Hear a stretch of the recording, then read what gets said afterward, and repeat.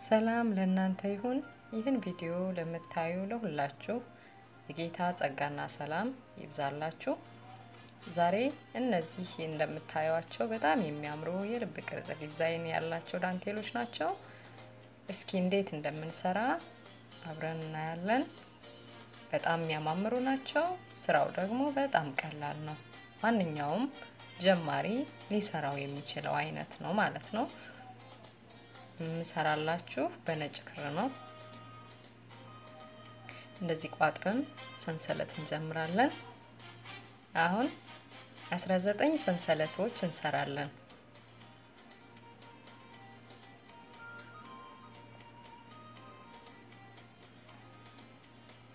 ይሄው እንደዚህ 19 ሰንሰለት ከሰራው በኋላ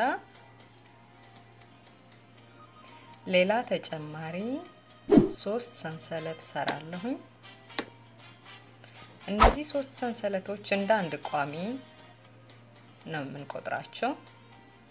አሁን ሁለት አልፈን 3 ሰንሰለቶች የሰራናቸውን ትተን 19ኛው ላይ ቋሚ እንሰራለን ማለት ነው። ሰንሰለት ውስጥ ገብተን ተጨማሪ 6 ቋሚዎች እንሰራለን ወይም ደግሞ ደብል ክሮሼዎች ማለት ነው። ከነ ሰንሰለቱ 7 ይሆናል ማለት ነው። ሰንሰለት እንደ አንድ ቋሚ የሚቆጠር 3 ሰንሰለት ሰርተናል ከ19 ውጪ።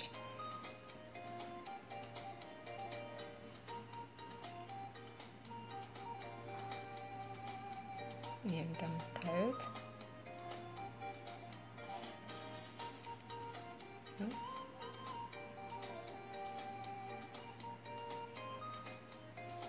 ሰባት ቋሚ 6 ሰራን። መጀመሪያ ስንጀምር የጀመርነው አለ። አሁን 2 ሰንሰለት ሰርተን 2 እናልፍና ሌላ ደብል ክሮሼ ወይም ደግሞ ቋሚ እንሰራለን 3ኛው ሰንሰለት ላይ ማለት ነው።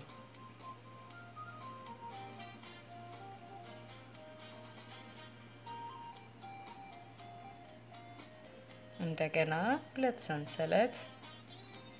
ሰንሰለት እናልፍና 3ኛው ላይ ሌላ አንድ ቋሚ እንሰራለን። አሁንም 2 ሰንሰለት አልፈን 3ኛው ላይ አንድ ቋሚ እንሰራለን። አሁን ሌላ 5 ሰንሰለት እንሰራለን። 5 ሰንሰለት እንሰራና አንድ ቋሚ የሰራንበት ወይም አንድ ደብል ክሮሼ የሰራንበት ላይ ተመልሰን እዛው ሰንሰለት ላይ ሌላ አንድ ቋሚ እንሰራለን ማለት ነው።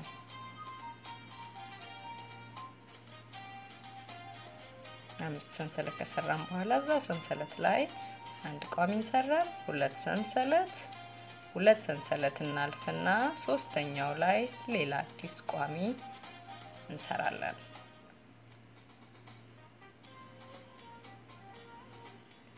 ከዛ 2 ሰንሰለት እንሰራና 2 ሰንሰለት አልፈን 3ኛው ላይ ሌላ አንድ ቋሚ እንሰራለን። አሁንም 2 ሰንሰለት እንሰራና የመጨረሻው ስንጀምር የጀመርንበት ጋር እንደርሳለን ማለት ነው። መጨረሻው ላይ እንደ ቅድም እንደሰራ ነው 7 ቋሚዎች እንሰራለን። ይሄው እንደምታዩት 7 ቋሚ ሰራን ማለት ነው። ዳርና ዳር ላይ 7 ቋሚዎች ሰርተናል። አሁን 2 ሰንሰለት እንሰራና ቅድም በሰራነው አንድ ቋሚ መጀመሪያ የምናገኘው ቋሚ ላይ በላዩ ላይ ሌላ ቋሚ ወይም ደግሞ ሌላ ደብል ክሮሼ እንሰራለን ማለት ነው።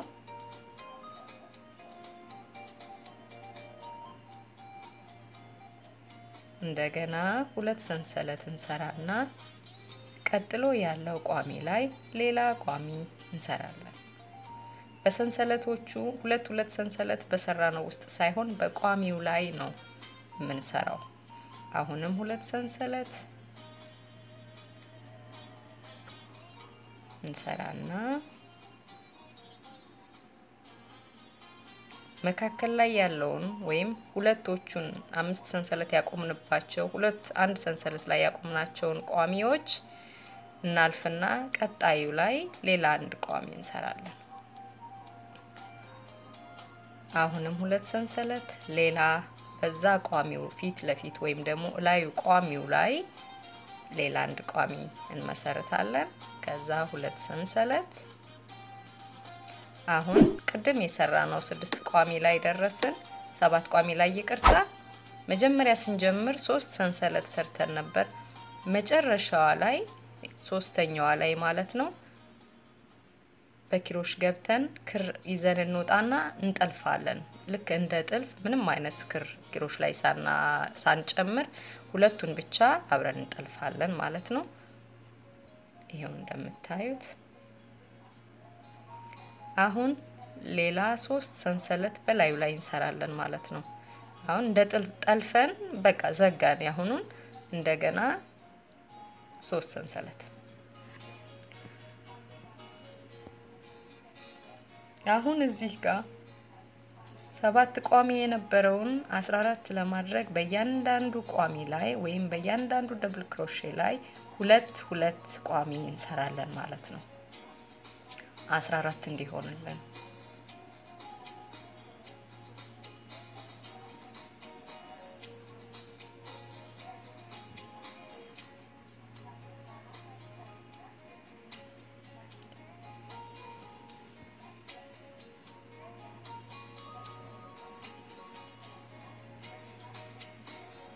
ይሄው እንደዚህ ማለት ነው። አሁን ልክ ቅድም ስናደርግ እንደነበረው 2 ሰንሰለት በቋሚው ላይ 2 ሰንሰለቶችን አልፈን በቋሚው ላይ ሌላ አንድ ቋሚ እንሰራለን ማለት ነው።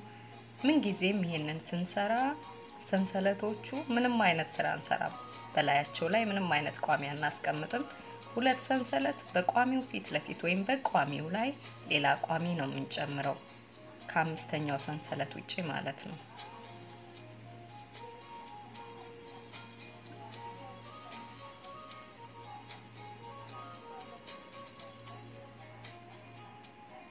ሁለት ሰንሰለት አሁን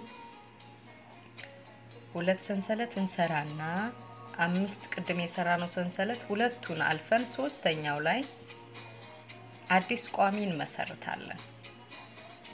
2 እናልፍና ሶስተኛው ላይ አዲስ ቋሚ ወይም አዲስ ደብል ክሮሼ እንሰራለን ማለት ነው። ከዛ 5 ሰንሰለት እንደገና እንሰራለን። አሁን 5 ሰንሰለት ከሰራን በኋላ የሰራነው ቋሚ ውስጥ እንደገና ተጨማሪ አንድ ቋሚ እንጨምራለን። አሁን 2 ሰንሰለት እንሰራና ቀጥሎ በመናገኘው ቋሚ ላይ ሌላ ቋሚ እንሰራለን። ስራው ድግግሞሽ ነው። በጣም ቀላል አሰራር ነው። አሁንም 2 ሰንሰለት በቋሚው ላይ ሌላ ቋሚ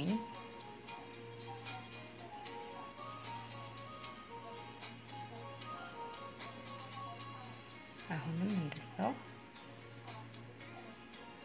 እነዛ ቅድም የሰራናቸው 7 ቋሚዎች ጋር እስክንደርስ ድረስ በእያንዳንዱ ቋሚ ላይ 2 ሰንሰለት እየሰራን በቋሚው ላይ ሌላ ቋሚ እንሰራለን። አሁን 7 የሰራናቸው ቋሚ ላይ ደረስን። ቅድም በዛኛው ሳይድ እንደሰራ ነው በእያንዳንዱ ደብል ክሮሼ ላይ ሌላ 2 ደብል ክሮሼ ወይም ደግሞ በእያንዳንዱ ቋሚ ላይ ሌላ 2 ቋሚዎች እንሰራለን። በሰባቱም ላይ 14 እንዲሆን ማለት ነው።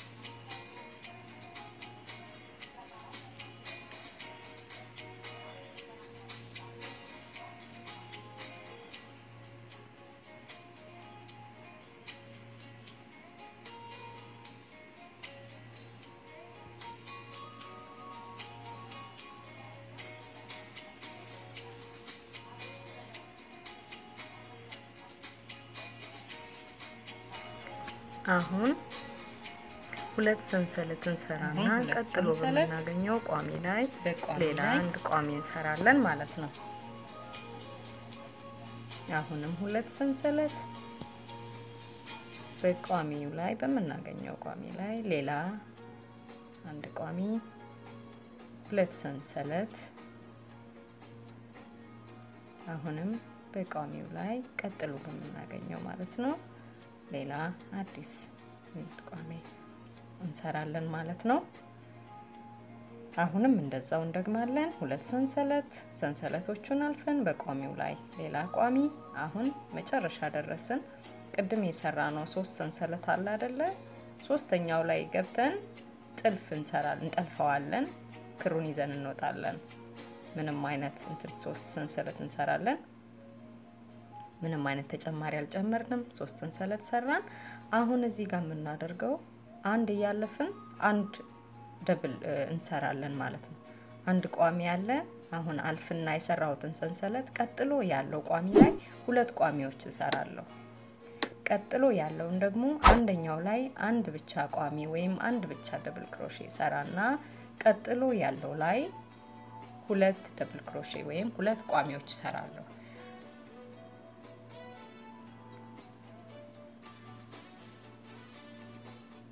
ለምን ቅድም 14 ያደረግነውን አሁን 7 ጨምረን 21 እናደርጋለን ማለት ነው።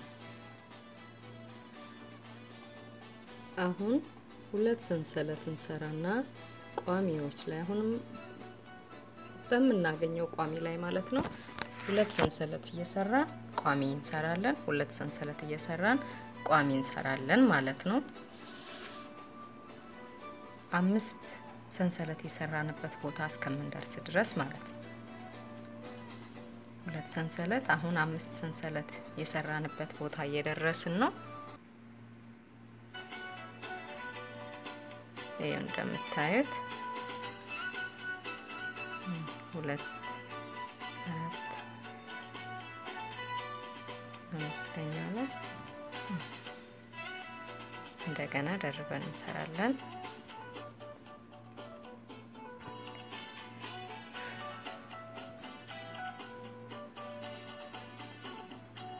በጣም ቀላል አሰራር ነው። ሁለት ሰንሰለት ቋሚው በመናገኘው ወይም አስቀድመን በሰራነው ቋሚ ላይ እንደገና ሌላ ቋሚ መስራት ነው። ትንሽ የሚለየው 5 ሰንሰለት የሰራንበት ቦታ ስንደርስ እና ከጎንና ጎን ያሉት ደግሞ አንዳንድ ዮሾች ላይ ማባዛት ስላለ ነው እንጂ ሌላው በሙሉ ድግግሞሽ ነው።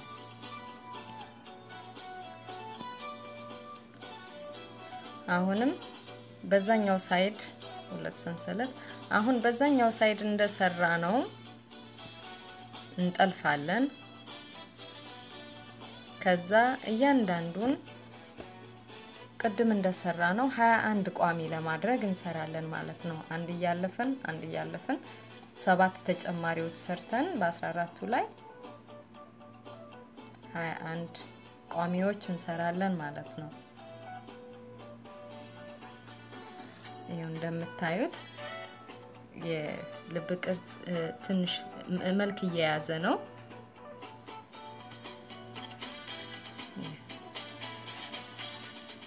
በጣም በአጭር ጊዜ የምታልቅ ነች። እንደገና የምታምር ናት። ለብዙ ነገር በብዛትም ሰርተን ለጌጥ ማዋል እንችላለን። አሁን ሁለት ሰንሰለት በቋሚው ላይ ሌላ አዲስ ቋሚ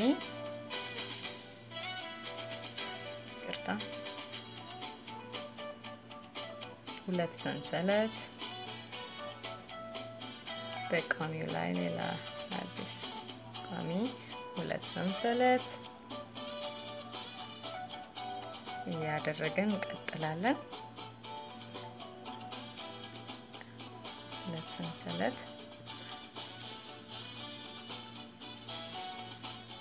አሁን ሶስተኛው ቅድም አንዳንድ ቋሚ የሰራነው 3 ሰንሰለት አለ አይደል? መጨረሻ ሶስተኛው ላይ ገብተን ሙንዘሊቃ እንዘጋለን ወይም ደግሞ እንደ ጥልፍ እንጠልፈዋለን ማለት ነው። ከዛ 3 ሰንሰለት እንሰራለን። ቀጥሎ ያለው ጋር ደግሞ አሁንም አንድ ቋሚ አሁን ሁለት ጎን ለጎን ኖርማል ቋሚ አሁን እንደዚህ ይዩት።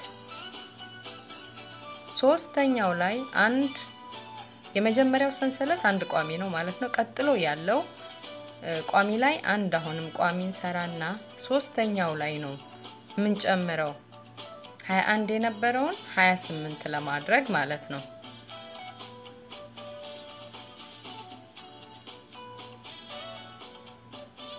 ሁለት ተከታታይ አንድ ቋሚዎች ስንሰራና ሶስተኛው ላይ ሁለት ቋሚዎች በአንድ ቋሚ ውስጥ እንሰራለን። አሁንም ሁለት አንድ ቋሚዎች እንሰራና ሶስተኛው ላይ ሁለት ቋሚዎች በአንድ ቋሚ ውስጥ እንሰራለን ማለት ነው። 21ን 28 ለማድረግ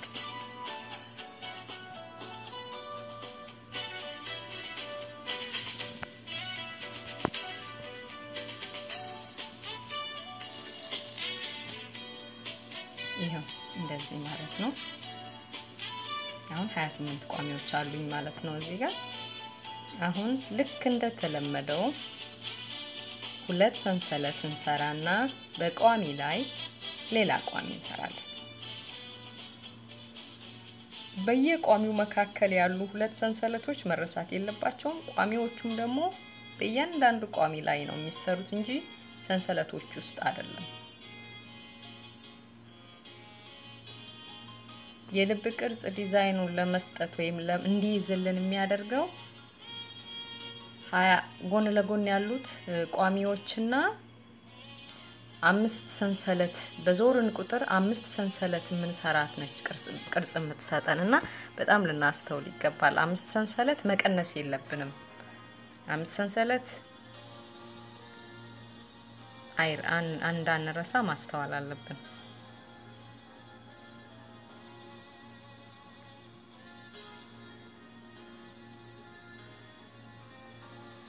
ይቅርታ ቪዲዮ የመጀመሪያ ስለሆነ ቪዲዮ እየሰራሁ የምሰራው ዳንቴል ትንሽ ምናልባት የማብራራትና ማስረዳት ትንሽ ሊያስቸግራችሁ ይችላል። እንግዲህ ቀጣይ ቪዲዮ ላይ ደግሞ ተነላለሁኝ አስተካክላለሁኝ።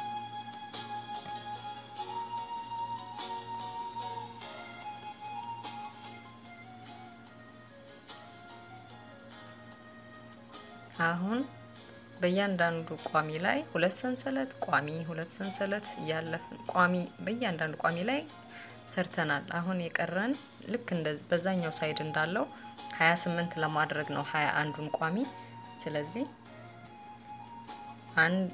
አንዱ ቋሚ ላይ አንድ ቋሚ ሰርተን ሁለተኛውም ላይ እንደዛው አንድ ቋሚ ሰርተን ቀጣይ ላይ ደግሞ ደብል ወይም ሁለት ቋሚዎች ሰርተን 28 አደረግነው ማለት ነው። ልክ እንደዛ በዛኛው ሳይድ ስላሳየኋችሁ ነው ካሜራ እንትን ብዬ አጥፍቼ የሰራሁት ቪዲዮ እንዳይረዝምባችሁ። አሁን እዚህ ጋር ሁለት ሰንሰለት እንሰራና በቋሚው ላይ በመናገኘው ቋሚ ላይ አንድ ደብል ክሮሼ ወይም አንድ ቋሚ ይቅርታ ቋሚ በሚለው እንግባባለን። ቋሚ ሁለት ሰንሰለት ከዛ መካከል ላይ ያለው ቋሚ ላይ አንሰራም። ቀጥሎ ያለው ቋሚ ላይ ሌላ አንድ ቋሚ እንሰራለን ማለት ነው። አሁን ሁለት ሰንሰለት እንሰራና ቅድም የሰራነው 3 ሰንሰለት አለ የለ ሶስተኛው ላይ ሁለቱን አልፈን ሶስተኛው ላይ በሙንዘሊቃ ወይም ደግሞ በጥልፍ እናልፋለን። ምንም ክር ተጨማሪ ሳንይዝ ሁሌም እዚህ ጋር ስንደርስ እንደምናደርገው ማለት ነው። ክሮሹን እናስገባና ክር ይዘን እንወጣለን። ከዛ እንደዚህ በቀጣዩ ክር እናስወጣለን። ከዛ አንድ ሰንሰለት ነው አሁን የምንሰራው አንድ ሰንሰለት ብቻ። ከዛ አሁን በእያንዳንዱ በ28ቱም ቋሚ ላይ የምንሰራው ሩብ ቋሚ ነው። ሰንሰለት ወይም ክር ተጨማሪ ይዘን ሳንገባ ክሮሽ ላይ ምንም ክር ሳንጨምር እንገባለን። ክሩን ስበን እንቀለብሰዋለን ማለት ነው። አሁንም ክር ስበን እንወጣና እንቀለብሳለን ማለት ነው። ሩብ ቋሚ መሰለኝ የሚባለው እኔ እንደዛ ነው የማውቀው። ሩብ ቋሚ በእያንዳንዱ በ28ቱም ላይ ሩብ ቋሚ እንሰራለን ማለት ነው። ይቅርታ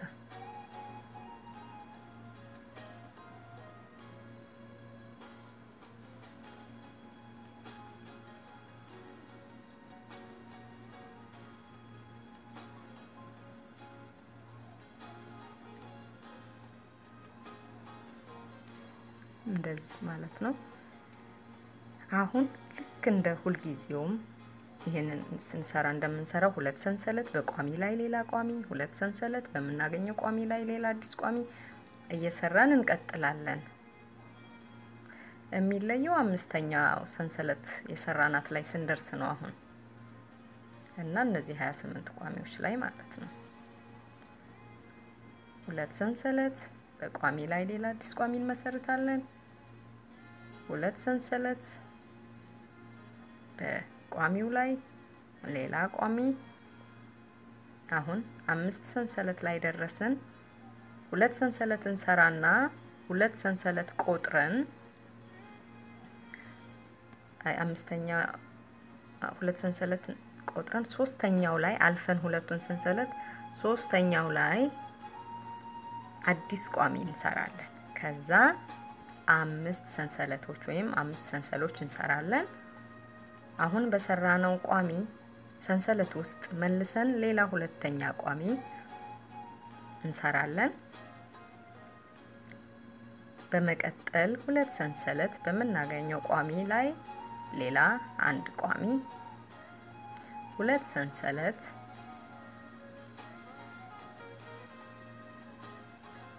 ቀጣይ በመናገኘው ቋሚ ላይ እንደገና አሁንም አንድ ቋሚ፣ ሁለት ሰንሰለት በቋሚ ላይ ሌላ አንድ ቋሚ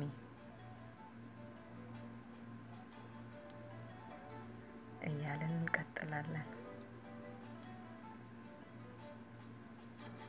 ሁለት ሰንሰለት በቋሚ ላይ ሌላ ቋሚ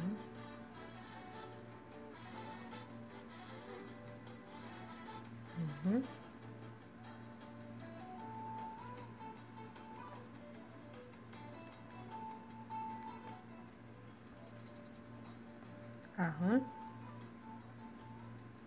እዚህ ጋር አሁን ደረስን። ልክ እንደ ቀድሞ ሩብ ቋሚ ነው የምንሰራው ማለት ነው። በእያንዳንዱ በ28ቱም ቋሚ ላይ ሩብ ቋሚ ነው የምንሰራው። ወይም ደግሞ ኪሮሹን ኪሮሹን ክር ልንስብ ስናስገባ ከአንዱ ከሰንሰለት ወይም ከዋናው ውጪ ሌላ ተደራቢ ይዘን አንገባም።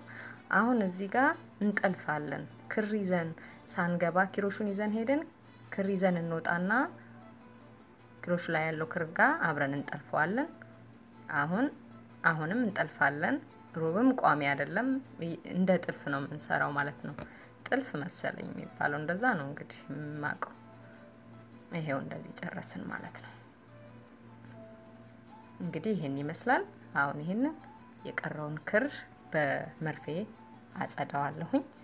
ቋጥረን በመርፌ ብናጸዳው ነው የተሻለ የሚሆነው እንጂ ባንቆርጠው ጥሩ ነው ላለው እኔ። ለምን ትንሽ የተቋጠረው ቢተረተር እንኳን እንዳይወድቅብን ወይም እንዳይተረተርብን።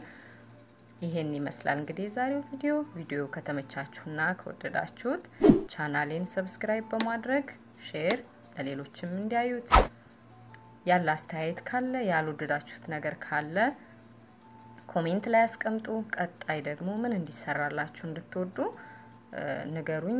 የምትፈልጉት ዲዛይን ካለ በውስጥ መስመር ላኩልኝ። ሼር በማድረግ ላይክ ሰብስክራይብ በማድረግ ደግሞ አበረታቱኝ። በሌላ ቪዲዮ ደግሞ እስከምንገናኝ አዲስ ቪዲዮ ይዤ እስከመጣ ደግሞ የእግዚአብሔር አምላክ ሰላም በያላችሁበት ይብዛላችሁ። ጌታ ሀገራችንን ምድራችንን ይጠብቅልን። ይሄን ይመስላል። ስለተመለከታችሁና ቪዲዮውን ስላያችሁልኝ ደግሞ እጅግ አመሰግናለሁ።